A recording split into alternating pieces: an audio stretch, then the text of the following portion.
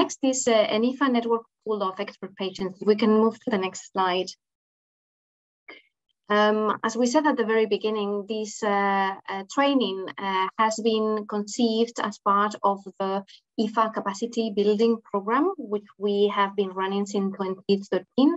And actually in 2012, we already had a meet and greet the EU training on the European Medicines Agency.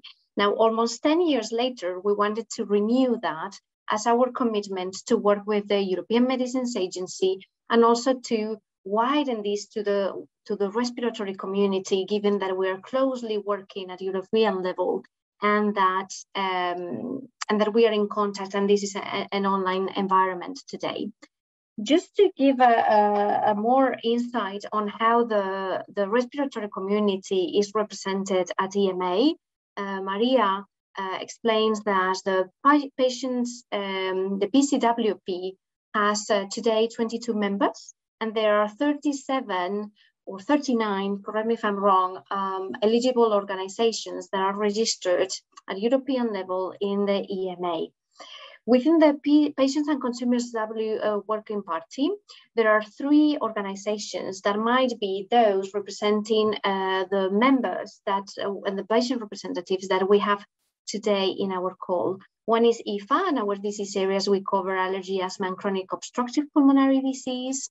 When EMA has a procedure or a scientific advice group that they would like to have a patient reviewing, EFA is then informed, and we contact our working groups that are disease specific to then seek for patients that would be interested in volunteering and reviewing, participating in a process.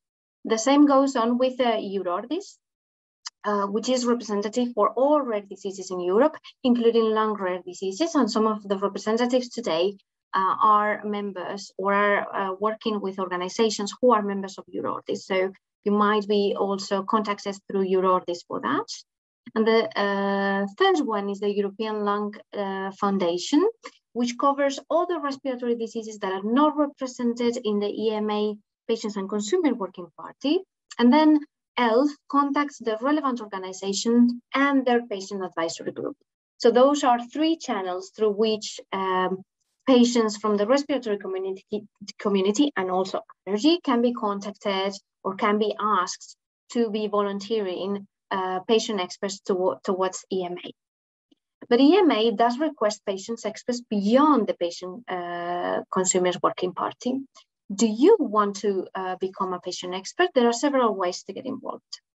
The European level patient groups can register as patient eligible organizations.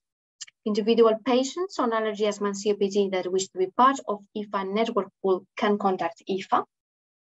Individual patients from other disease areas can volunteer through EURORDIS and through ELF. And also, as Maria mentioned at the beginning of her presentation, all patients and carers can register as individual patient experts independently of patient groups. So we do truly recommend that whether you are in a patient organization that is represented at European level, and I apologize because I have forgotten to mention, in PCWP, there is also ECPC. We have today the Cancer Patient Coalition, of whom we have today one representative joining. Apologies for this.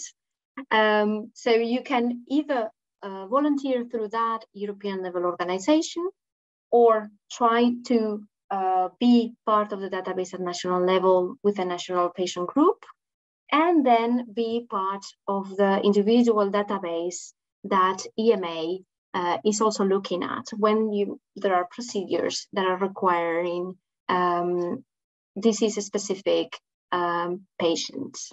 So we can only recommend to go to the EMA account, create your own profile, and then wait that there is an opening procedure there.